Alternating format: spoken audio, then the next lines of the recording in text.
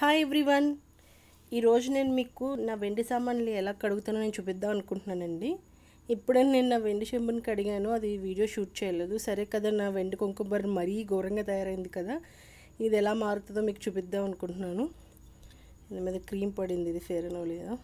ఇది నా dressing table దగ్గర ఉంటుంది. సో క్రీమ్స్ అవి పడి ఇలా మొత్తం నల్లగా అంటే నేను అంత వాడట్లేదు. లోపల చూసారా ఎంత తెల్లగా ఉందో, బయట ఇంత నల్లగా అయిపోయిందండి. ఇది మీకు తెలుసు కదా వెండి ఇలా అయిపోతూ ఉంటుందని. సో దీన్ని నేను మీకు వాష్ చేసి చూపిస్తాను ఆ లిక్విడ్తో. సో నేను ఈ లిక్విడ్ తీసుకున్నాను, ఇది పీతాంబరి వాళ్ళ సిల్వర్ లిక్విడ్ అండి. సో నేను మీకు దీని మీద వేసి చూపిస్తాను డైరెక్ట్గా. చూసారా వెంటనే ఎఫెక్ట్ చూపిస్తుంది.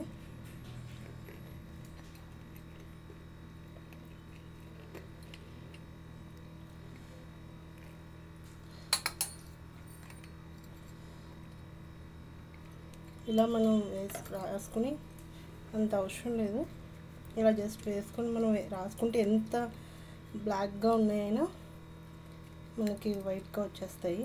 ఇలా రబ్ చేసుకోవాలి వేసుకుని. హ్యాండ్స్కి అయితే ఏం ప్రాబ్లం అయితే లేదు, కానీ మీరు సేఫ్టీ ఇన్స్ట్రక్షన్ కోసం అయితే మీరు గ్లోవ్స్ ఏమైనా వాడండి. నేనైతే డైరెక్ట్గా యూజ్ చేసేస్తాను ఎప్పుడు. మరి ఇలా చూసారు, ఇక్కడ ముండిగా ఉంది, అక్కడ మనం కొంచెం రబ్ చేస్తే పోతుంది. లోపల కూడా ఒకసారి వేసి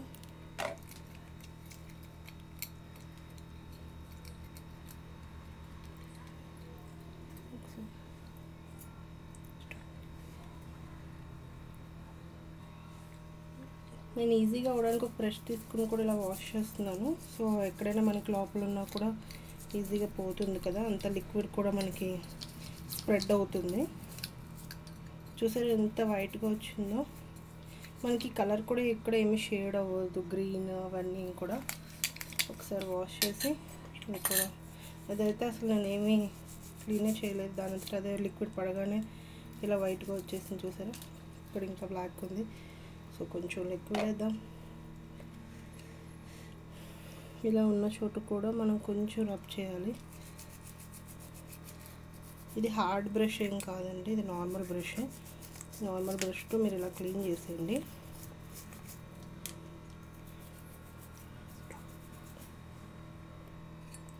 సో ఇప్పుడు నేను ఫుల్గా వాష్ చేసేసుకున్నానండి, అండ్ వాటర్లో ఇప్పుడు నేను కడిగేసుకుంటున్నాను ఫుల్గా. మొత్తం పోయే వరకు మనం మొత్తం క్లీన్గా వాష్ చేసుకోవాలి.